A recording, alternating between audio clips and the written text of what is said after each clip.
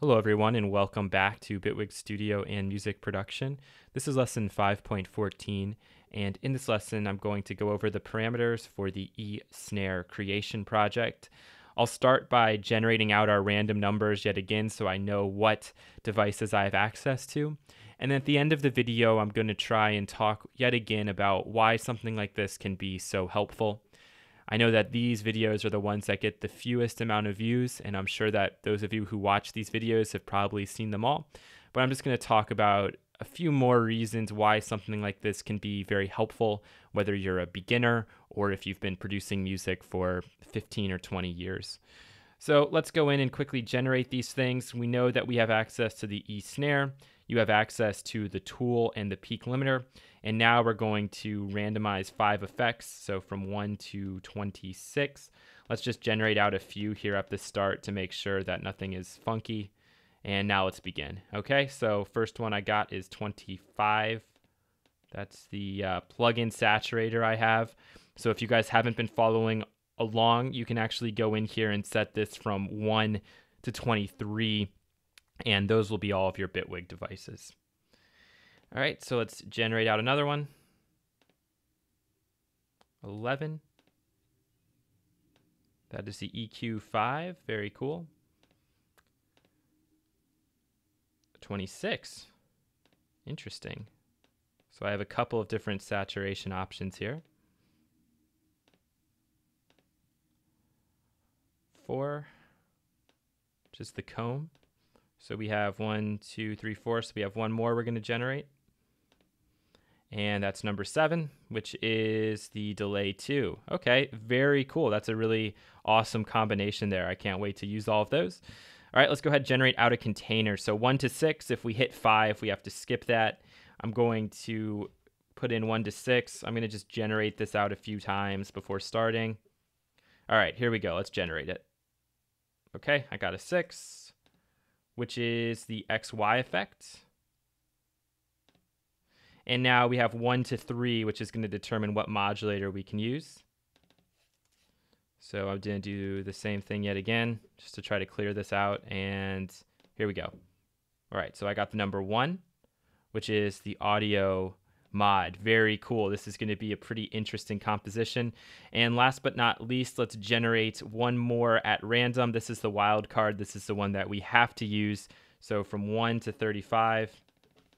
I'll generate one and then I'll generate another. Here we go. 22, which is the transient controller. Okay. And I'll just star this one up so I realize this is that one. Perfect. Okay. Last but not least, we have to figure out how much time we have. Is it going to be 1, 2, 3, or 4 hours? So I'll generate out a number for that. And again, I'll let it generate something and hit it again.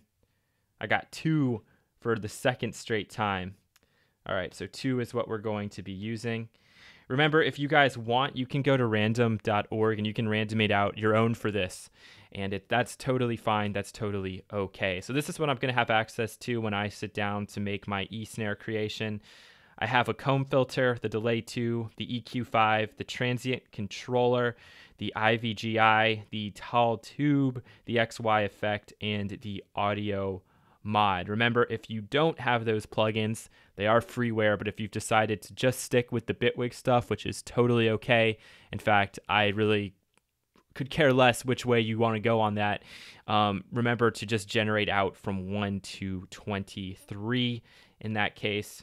And that's what we're going to be using, and we have 2 hours yet again.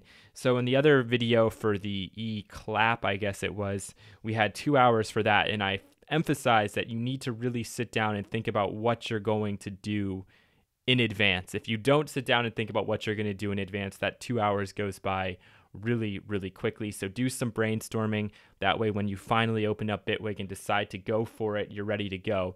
It's totally fine to open up Bitwig in advance and play around with a few ideas before you actually sit down and choose to get started.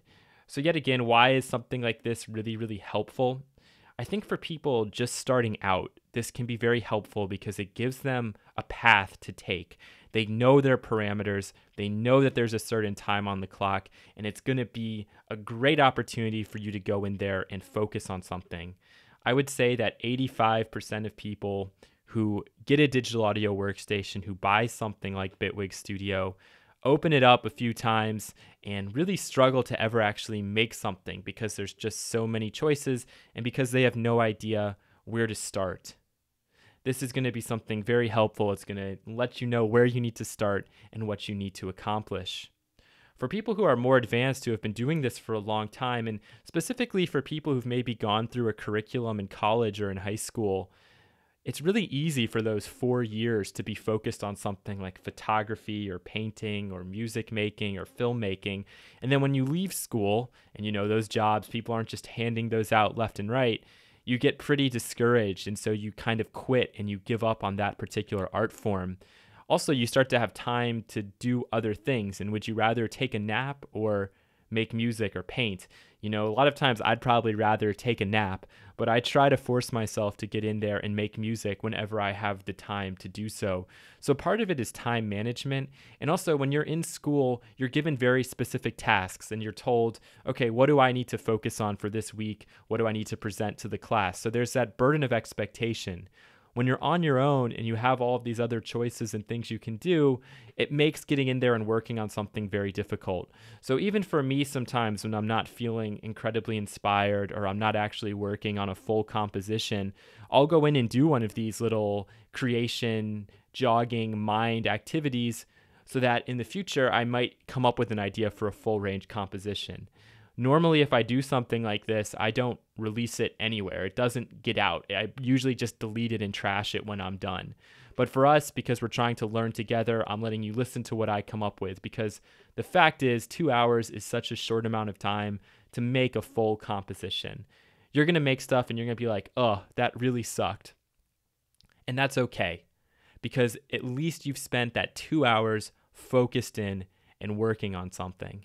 It's totally fine to open up the software and just screw around for a few hours. I do that all the time, but it's not going to tap into the same areas of your brain that you're going to tap into when you're actually focused on trying to make something start to finish.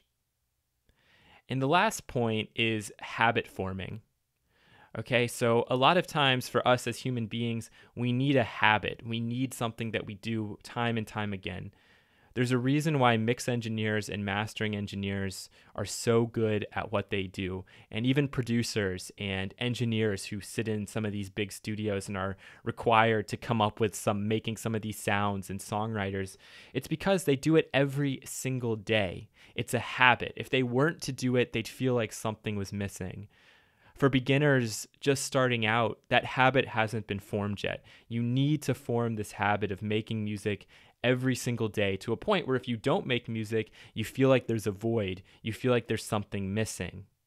And again, you're not going to be able to just go into the studio and crank out a top 20 hit the first time. It's a very slow and painful growing process. Everybody is capable of it. Every single person is capable of making great music, but the hardest part is just getting into that habit, is getting yourself in there and working on something every single day.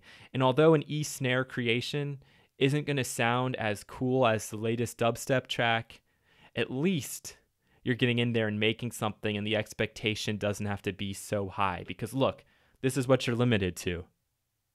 It's so few things. There's no reason for there to be that high a burden of expectation on yourself. Okay, so I hope this has been somewhat helpful to you guys. I'd love to hear what you're able to come up with.